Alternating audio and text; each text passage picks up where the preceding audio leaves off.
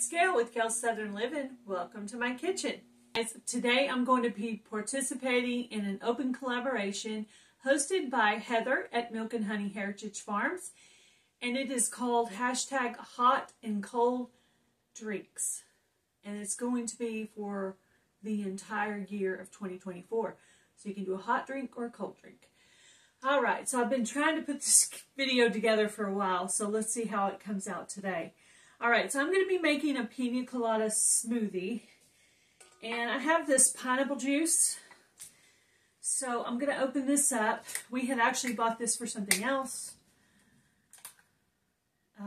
So for my pineapple, I'm going to do pineapple juice. Now you could do actual pineapples if you have them. They're not exactly in season right now, and I try to buy fruit that's in season usually. So we're going to do 1 cup of pineapple juice. Now I'm only making this for 1 person. If you're making it for 2, you would want to do 2 cups. And I'm going to do 1 cup of almond milk.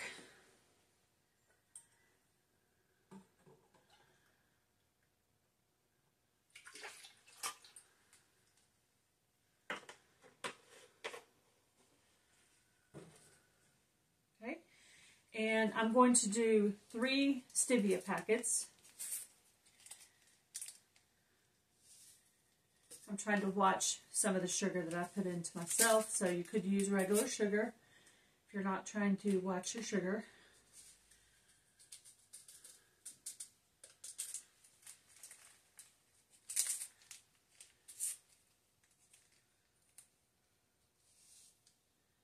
All right.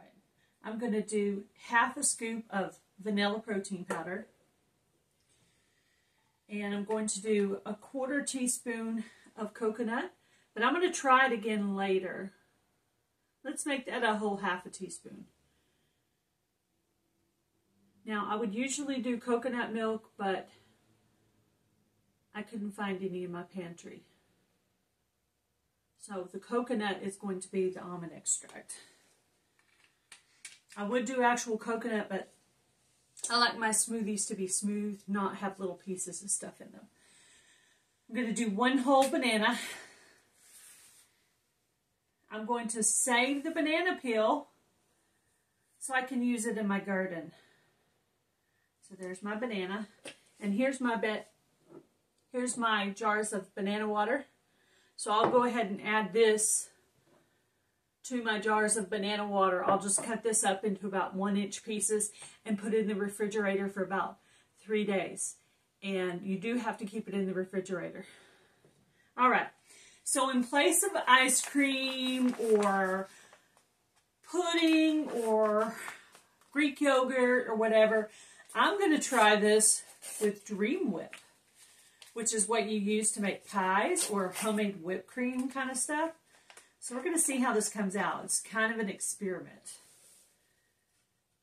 Alright, I have 1 more ingredient. I'll be right back. And I'm going to add 1 cup of overflowing ice.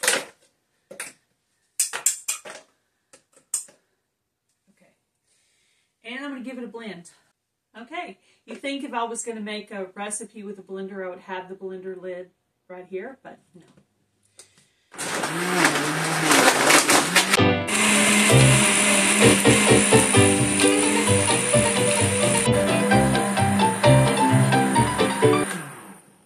Alright guys, it looks like it's done. Alright, so I'm going to pour this into my glass. I use these metal straws instead of plastic.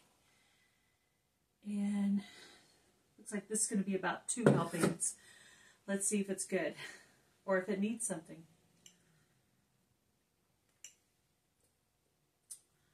Oh my gosh, it's so good. This is totally me just improvising and throwing things together. This is delicious. You totally need to try it. I will list the description box in, I'm getting tongue-tied. I will list the recipe in the description box for you. And don't forget to save your banana peels.